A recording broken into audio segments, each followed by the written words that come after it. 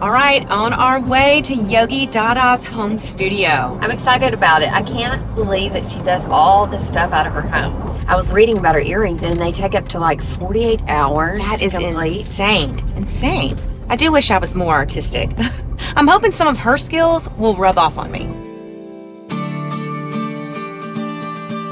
I'm Sarah Stone-Smith.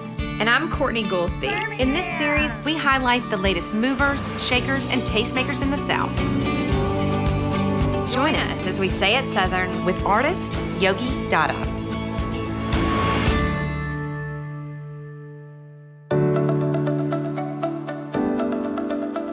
Yogi, thank you so much for having us here in your home studio in Birmingham, Alabama. Thank you for coming to visit me today. It's so wonderful to have you guys here. It's so inspiring here. Thank you. I like it. It works for me. Yogi. Now that's your nickname, right? Yes. My real name is Yolanda. Yogi is a childhood nickname that I don't know where it came from. I don't have any affinity for the baseball player, the cartoon character. I just loved Yogi. Dada came much later, which comes from Dadaism, which is a school of belief that art is whatever you believe it is. And I just kind of adopted it as my own personal philosophy. Are you originally from Birmingham? I was actually born in Hattiesburg, Mississippi, but grew up in upstate New York. When I was little, my mother was the first person who put a brush in my hand at about 4 years old and taught me about watercolor. I took theater, dance, cello, piano, so she just submerged me in creativity, and going to school in New York exposed me to a lot of arts. Coming to the South was a different soil for those seeds to grow. I love that. But you have a fine arts degree, right? Yes. Okay. Bachelor's of Fine Arts. So do you use that degree in your art, or how does your Barely. So it was worth all the debt. Then. Yeah. Well, I'll tell you, the thing I really took away from my college experience was being exposed to Dadaism. It was the one thing that clicked in art history class, and I was just like, oh, wait a minute, art is whatever you believe it is. That was the basis for who I am today as an artist. But you stepped away from it for a minute, right? Yeah. Okay, let's many talk about minutes. that, because it's all about a journey. By the time I graduated college, I really just was fully persuaded I did not have the gift to paint. Oh. I would not paint. And went into opticianry.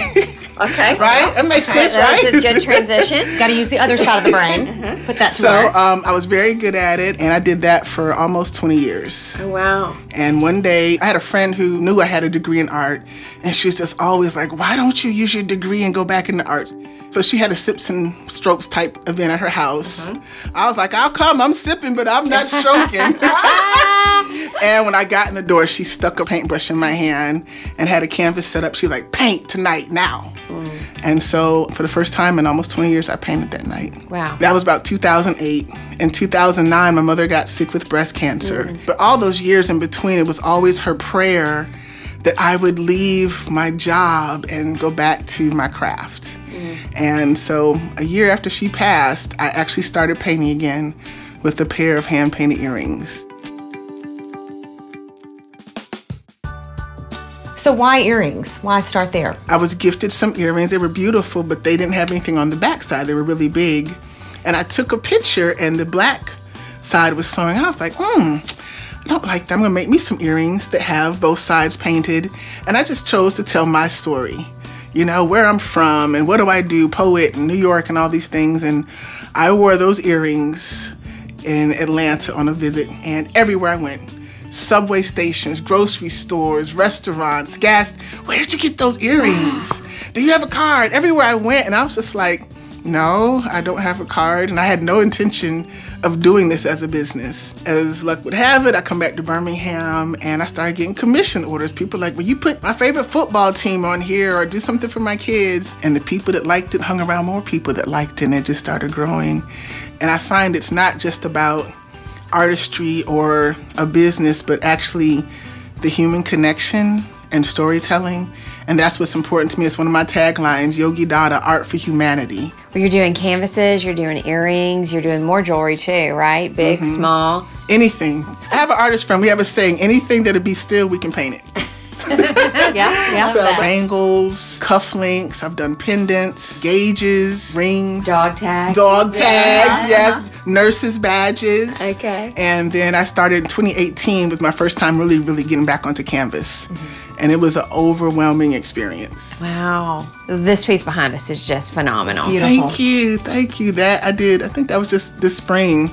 Is this a commission piece? You do commission? Out of my own soul. I commissioned it.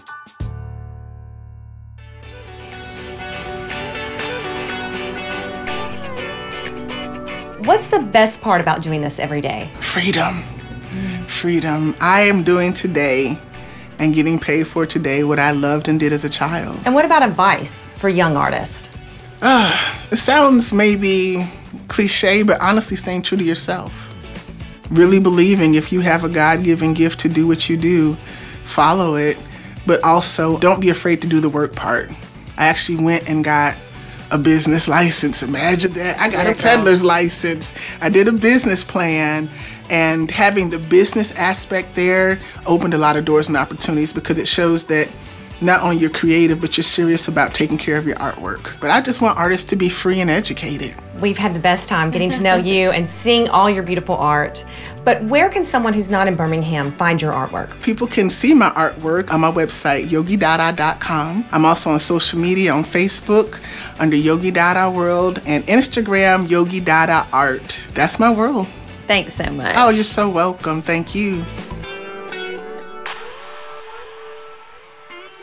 On the next Say It Southern, we're thrilled to meet up with wardrobe stylist and entrepreneur Megan LaRussa Chenoweth. She's been making it easy for women of all ages, shapes, and sizes to dress for any occasion. Whether it's they're retiring and they need to figure out what that looks like, or if they've just had a family or they're changing jobs, I really love helping my people figure out what's right for their stage of life.